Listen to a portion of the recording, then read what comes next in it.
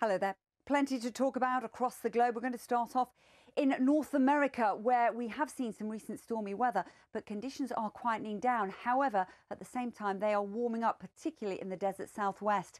Areas like Las Vegas and Phoenix, Arizona could see temperatures well above the average, more akin to August rather than early May. And if we zoom in and look at the warm russets starting to develop through the heat of the day, we could see temperatures in excess of 38 Celsius, 100 Fahrenheit, and that could exacerbate the risk of wildfires in the area.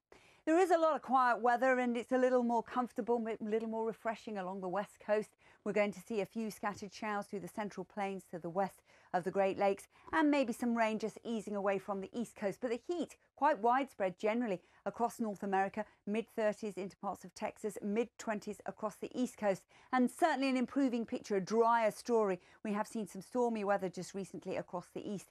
And as you can see from the city forecast, a good deal of dry weather in the offing for New York over the next few days. Dallas keeps those temperatures into the mid-30s until the end of the week.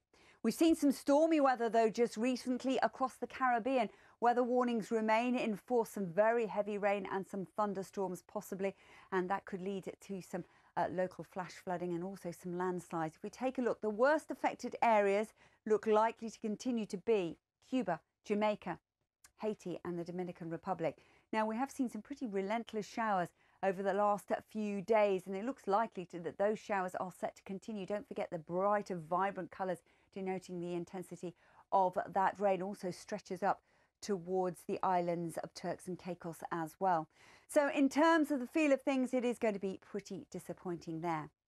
Now into Europe, we saw some floods in Turkey, in Ankara, at the weekend. It looks as though we're going to see widespread thundery downpours across much of the Mediterranean over the next few days, which could lead to the possibility of some flash flooding again. Here's Turkey, across towards mainland Greece, widespread sharp showers likely. The same too for the Balkans and for Italy. It's been pretty warm there in recent weeks, and even the French Riviera and Spain not immune to these showers either.